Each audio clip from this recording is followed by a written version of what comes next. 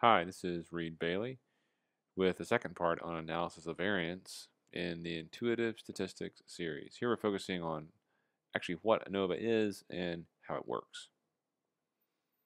In all of these videos in Intuitive Statistics, we're focusing on what statistical test to use when, not as much on the basic math behind the stats.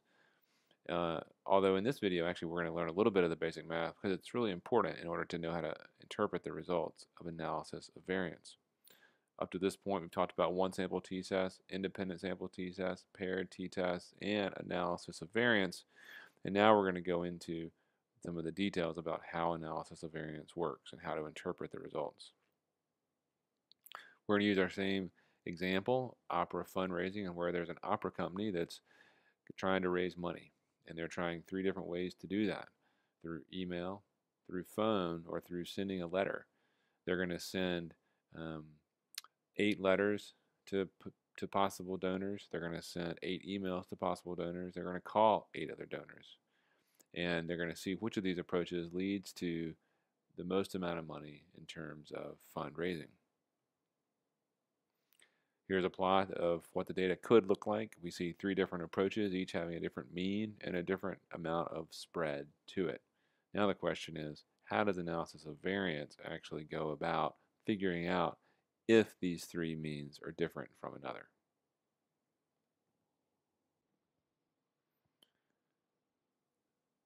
Well, with analysis of variance, like with t-tests, some of the important calculations deal with calculating the amount of spread the data has. And I'm using the word spread in a very general sense, not in a mathematical formula sense. We see the data we might have here, 3 different approaches for collecting money, each with 8 different observations. And each of these approaches has a mean value for the amount of money that was collected.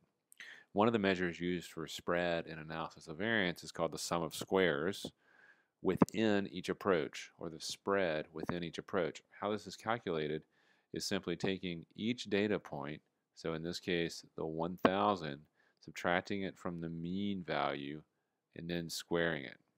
And then doing the same for the 1,500, the next data point. And then doing the same for the next data point, the 1,200. And so on and so forth, on down each of the data points.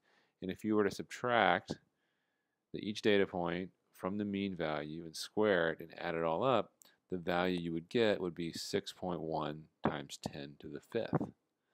Now we go ahead and we do this for the second approach, but now the mean value is 1737.5. And the final approach, where the mean value is 1181.3. And we can see that of these approaches, the most spread out approach is approach 1, with the largest number of sum of squares, and the least spread out is approach 3, with the smallest sum of squares.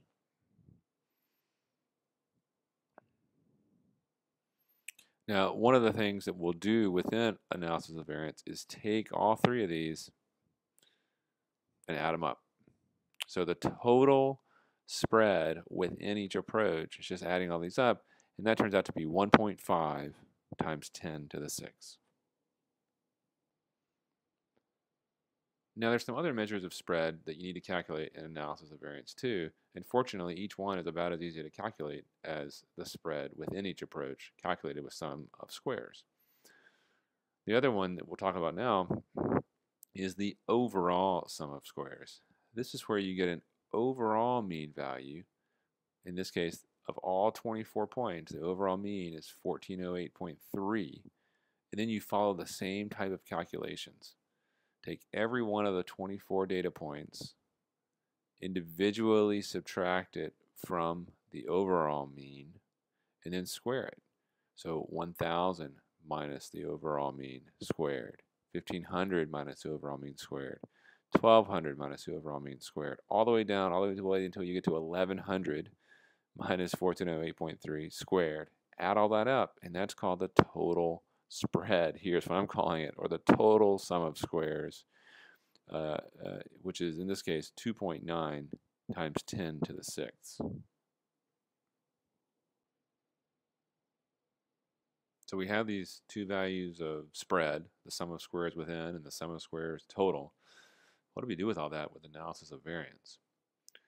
Well, instead of comparing means for each sample, like in a t-test, remember our t-test sort of intuitive equations was a mean value on the numerator or a difference in means in the numerator divided by the spread or some measure of spread, which was a pooled version or the standard error or a pooled version of the standard error.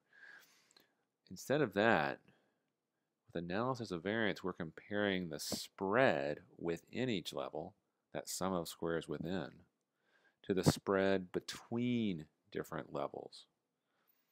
So the sum of squares treatment. And when you're talking about spread or sum of squares within a level, it's referred to as error. Doesn't mean there was a mistake made. It just means that, for instance, when you send out a letter to raise money for the opera, you don't get the exact same dollar figure back from a donor from every single donor contacted with a letter. There's variability within sending a letter. There's variability within the donors who receive an email. There's variability in how much is contributed by all the donors who just receive a telephone call. So that's the spread within, and it's called sum of squares error.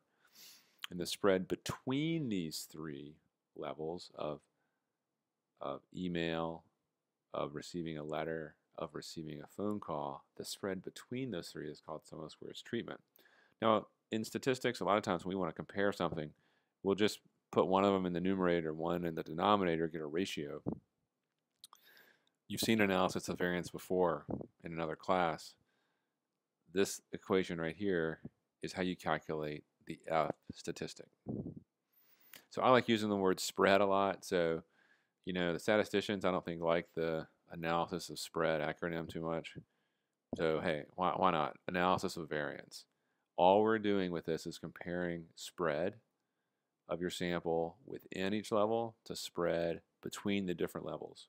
And that spread is measured with variance. Hence the name analysis of variance, even though it's used to compare mean values. All right, well, so far we know how to calculate the sum of squares for error. Well, we haven't figured out how to calculate the sum of squares for the treatment. So let's go in and see how ANOVA does this. I generally say no equations in the intuitive stats series, but this is really clever what statisticians did, and I want to break this down for you so you can see how clever it is too. First, let's look at the different terms in this equation. The y bars with the two dots after them are the overall average. Remember that 1408 number that we saw earlier? All 24 points average. That's what these y with two dots after it means are. Individual donation amounts are just the y with the ij subscripts. So, you know, one person donated $1,500, one person donated $1,000, one person donated $1,200. It's the 24 individual donation amounts are these y sub ij's. And the only other term, it's highlighted in blue here, is the average for a single fundraising strategy. So the average for letter, the average for email, the average for receiving a phone call. For one of them, the first one on our data table, it was 1306, was approximately what that average value was. So now if we look at our equation, this is a term we know how to calculate. It's each individual value minus the overall average squared and added all up. We did that a minute ago. That was the second number that we calculated. Now one of these two other ones we did a minute ago too. See if you can figure out which one it is. Remember we calculated the spread within each level, or the sum of squares within each level? Well, if you said it was this one over here, you're correct. It's each individual data point minus the average for that type of solicitation for the opera fundraising, squared and added up.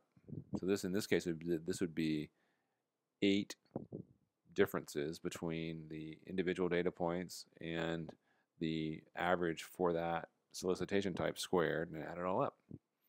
And so here's the missing one. This is the sum of squares for the treatment. And you can see mathematically what's really clever they've done is they've taken the total sum of squares and broken it down into the amount between levels and the amount within levels. And in this case, it's the difference between the average for one fundraising strategy and the overall average squared and those are added up, and that's how you get and multiplied by the n, and that's how you get the sum of squares for the treatment. Here's a simpler version of the equation. The total sum of squares equals the sum of squares for treatments plus the sum of squares for error. Variation between groups, so between solicitation types, letter, email, telephone, is the sum of squares treatments. Variation within a certain solicitation type is that sum of squares error.